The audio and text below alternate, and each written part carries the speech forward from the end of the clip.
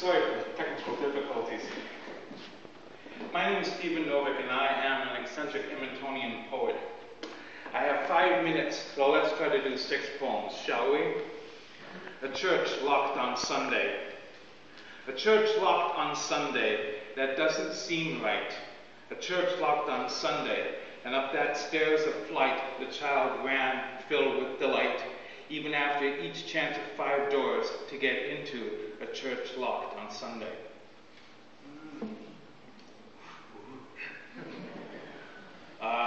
God, I can't ever remember how to pronounce this word. Obelisk?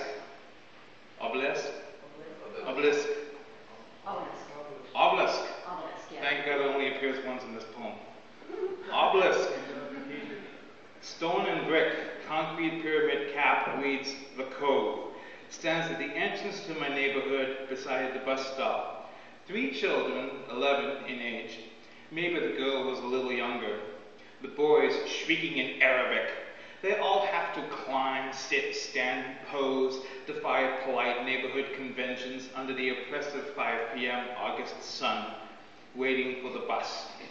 Their adult supervisor snaps a picture with his cell phone camera. I snap this poem. Right, yeah. The North Saskatchewan River in back of my hometown of Edmonton. The river offers up an image for my poet's eye, with the flotsam and jetsam of broken ice chunks riding the surface, and my mind begins to calculate the odds it would take to have a cosmic miracle make all the ice line up to mirror the stars in the sky.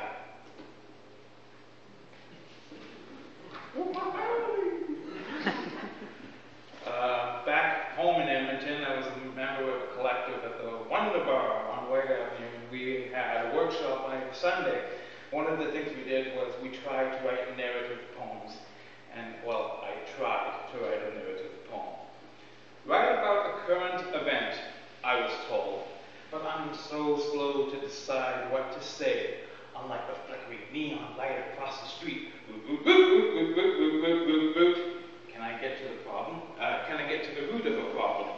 Can I see an ending that somebody 200 years from now, 2212, set your watches now, what crazy torturous route will I take? I twist my words around too far. Will they be a drill bit biting into the oil sands?